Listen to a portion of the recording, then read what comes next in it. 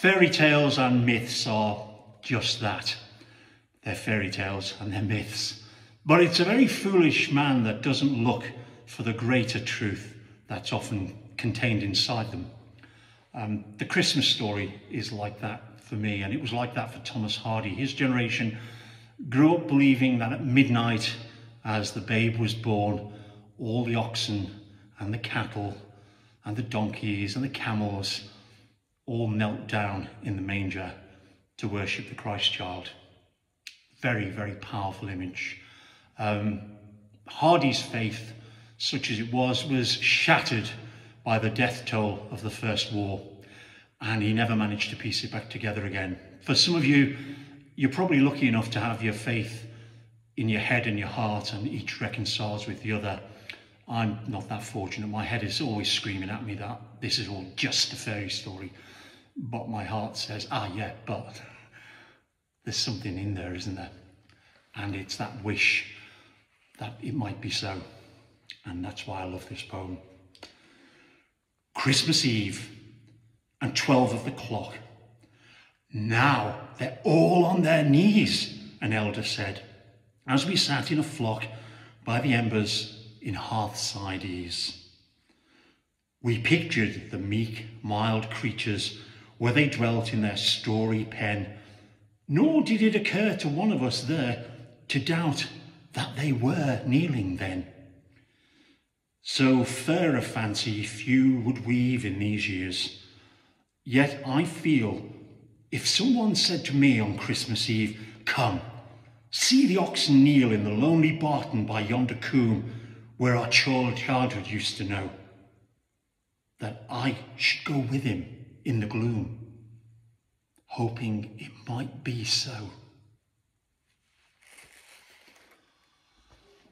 A day of deep snowfall, a night of hard frost, all the flocks on the fells are like now to be lost.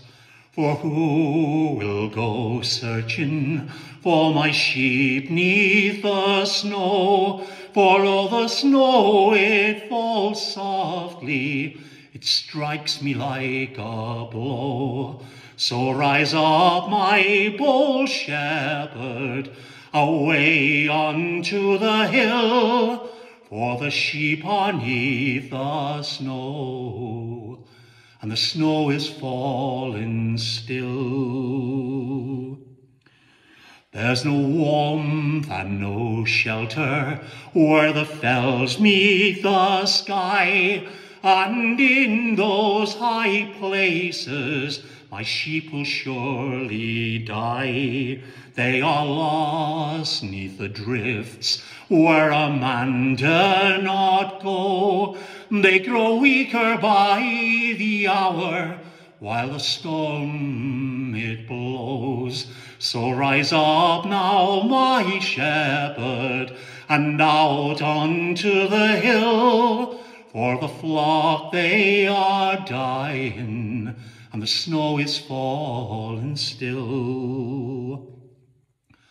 I see lamps on the fell side where the man has won through, but the labour is hard and the labourers too few. For the flock's lost and scattered down the length of the dale, and the snow will be the shroud shouldst they sicken and fail.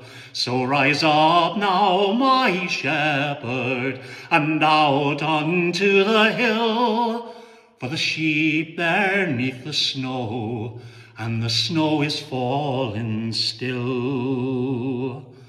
And there are those with great wealth, they have men at command, and their barns are all filled, and they've tenants on their land.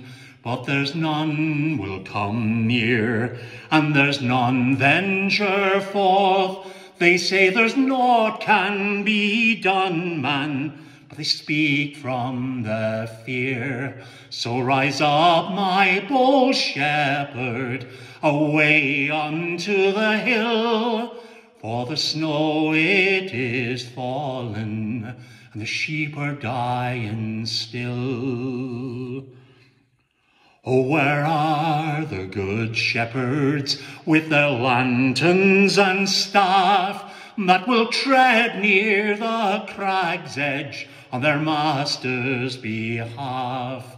Oh, we'll go for my flock in the dawn of the day and bring them safe to me, bring them safe away. Rise up, my bold shepherd, and out unto the hill, for the flock are 'neath the snow, and the snow is fallen still. For a day of deep snowfall, a night of hard frost, all the flock on the fells is like now to be lost. For none will come searching for my sheep 'neath the snow, and though the snow it falls softly, it strikes my heart like a blow. So rise up, my bold shepherd, and out unto the hill, for the sheep they are dying, and the snow is fallen still.